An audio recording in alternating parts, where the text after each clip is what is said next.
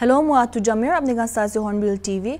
Nagaland sub district light bishi biya thage aro manukan light jai thagya complain kuri thage. Ido homoy Hornbilltv pra aji power department laga advisor Tovihoto Ayemi ge state power supply scenario kini ase khota kuishe.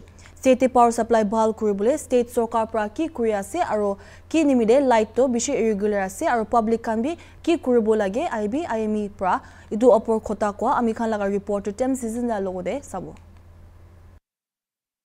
Sir Tovihoto Ayemi, Honorable MLA and Advisor of Department of Power, Governor of Nagaland. Well, sir, thank you so much for joining in our conversation today.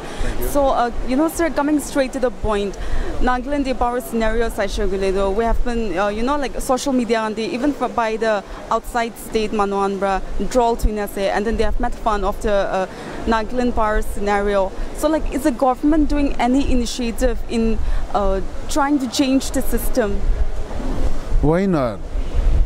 Government to particularly power department खूब काम करिया से to provide adequate power supply to every part of Nagaland, to have a stable power supply to every part of Nagaland, and we have been doing that.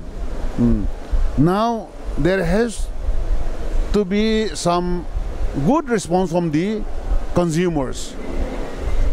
So if just yesterday, we have had a meeting at SLDC Powerhouse Nagarajan, inviting all the Apex civil society organization in Dimapur, and the department has constituted one special team sent to Dimapur to check and then to see the improvement of revenue.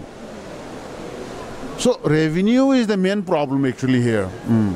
So people have to come forward and pay their revenue. What the citizens are consuming, the energy, that bill has to be paid. So talking about the revenue, sir, is there any help from the central government as well? No, there is no help from the central government.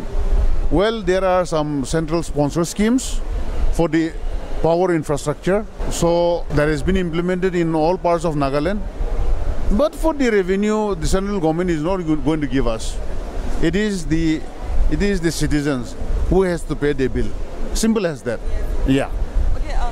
What about the Department of Power in particular? Is there any upcoming projects that is the department taking initiative upon? Yeah. There are a lot of initiatives from the Department of Power, and there are a lot of projects in the pipeline is with the government of India.